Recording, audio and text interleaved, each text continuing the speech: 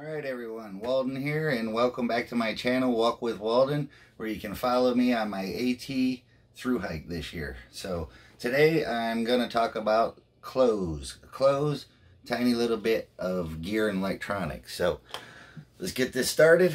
Alright, we'll start first, socks. Darn Tough Vermont, merino wool socks, love them. Best sock on the market, definitely one of the more favored socks on the Appalachian Trail for sure. Definitely a go-to. Unconditional, guarantee. And again, non-sponsored. I am not sponsored. Darn Tough does not give me anything free. But I do love their socks. So I actually do. I'm one of the few hikers. I actually carry one pair of Smart Wool. Again, non-sponsored. Smart Wool PhD ankle socks. Use them for sleeping in.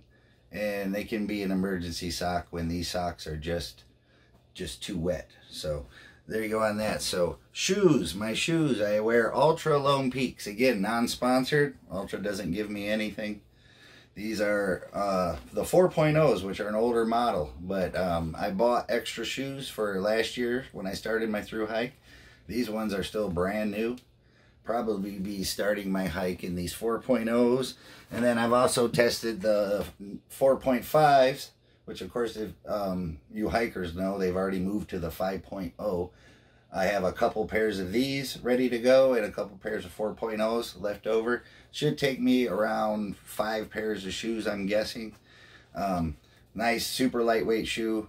Not the most durable shoe, but what you give up in durability, you gain in some comfort and lightweight. So you might have to buy an extra pair of shoes, but at least you don't have plantar fasciitis. So there you go.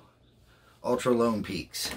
For my camp shoes or water crossing shoes or shower shoes, I carry the Zero Z Trails, super simple sandal, and I actually will hike in these a little bit. I actually prefer to sandal hike, but just not on the Appalachian Trail.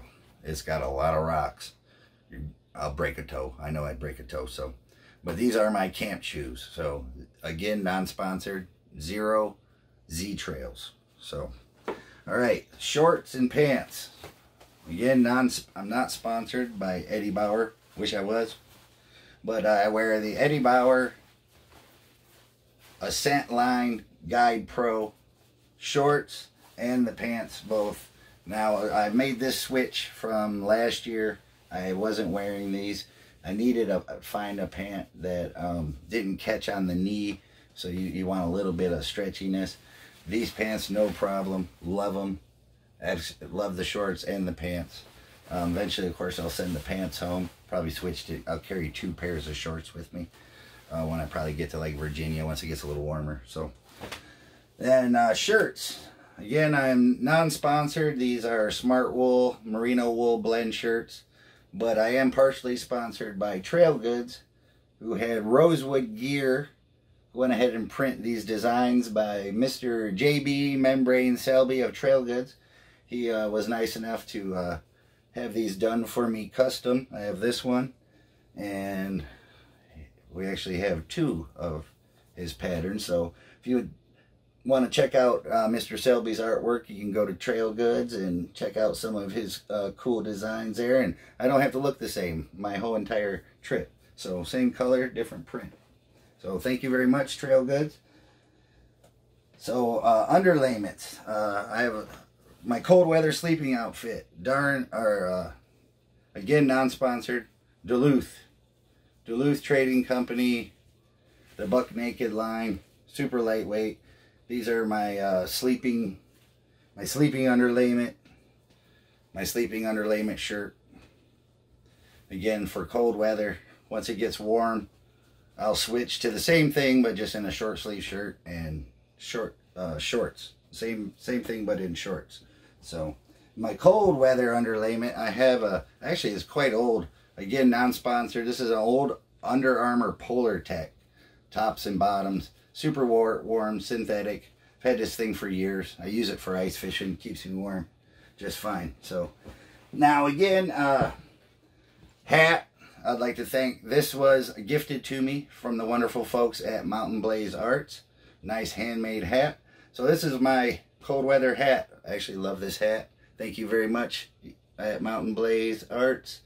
Great job, and it actually matches my shirt, so thank you there. And also from Mountain Blaze Arts, thanks very much again. They gave me this wonderful utensil pouch, and they actually solved a huge problem for me because I do carve. I'm a wood carver, so I like to carry my whittling knife and usually one other tool, and plus my utensil, which is what this is for. And it actually fits all three of them perfect. He actually solved a huge problem for me. So thank you, Mountain Blaze Arts. Wonderful handmade product there. Great stuff. Great people. So my one other shirt that I do carry, and again I showed in my gear videos, I do have the puffy coat. I have the Mountain Hardwear Ghost Whisperer 2, and I like to wear, it's a lightweight flannel. Again, Eddie Bauer, just a regular Eddie Bauer flannel. And actually matches my Mountain Blaze hat. Way to go, Mountain Blaze. Nice color scheme there. So nice. So there's my layers, my shirts. 2 outfits basically. You want a hiking outfit, a sleeping outfit. I do carry a little bit more. I'll carry 2 pairs of shorts when it gets warm. So alright, I want to talk a little bit about electronics. I am carrying a Garmin InReach Mini. So you'll see this hanging on my pack. Again, I really don't have a choice in this matter. The people who love me insist on me carrying this, so this gives me the ability to send a text message, satellite, from wherever I'm at, but most of all, it has a rescue beacon. So, not even just for me, but God forbid I come across somebody else on the trail. So, new addition here, something I'm not used to, but gives peace of mind to everybody. So, there you go. I will be carrying the Garmin InReach Mini this year. And show you my knife. This is the knife I carry. Again, simple, small, lightweight. This is a, again, non-sponsored Spyderco Dragonfly. Simple little knife. Don't really need too much. Like I said, I do have my whittling knife as far as that goes. So this is basically for opening packages, cutting up sausages, slicing up my pepperoni. So one other thing with carrying electronics these days, and again, I'm shooting all of these videos on a Galaxy S10, and I'm using an MPOW iSnap selfie stick with a removable remote. Pretty simple, small, lightweight. This is my first real legitimate smartphone I've ever actually owned. I'm completely not good with electronics at all, so this hiking trip, I'm actually learning about electronics as much as hiking. I do that, but electronics not so much. So one new thing I do have to carry, which I don't like to carry, but is the Anker 20,000 milliamp battery bank. So I have to have a special plug for it to help it charge faster, but this will keep my phone, my selfie stick, and everything going. So this is something that I'm not used to carrying in the wild, and this thing is heavy, but kind of goes with the new territory. Kind of just goes with the way things are nowadays. So there you go, the Anker 20,000 milliamp battery bank, and a cell phone, and a selfie stick, and all this gear. And hopefully that gets me all the way to Katahdin. So, all right, well, there you go. That's what I'm wearing. Trail videos will be up before too long, and I'm getting ready to leave real soon. So we'll see you guys all on trail. All right, have a good one.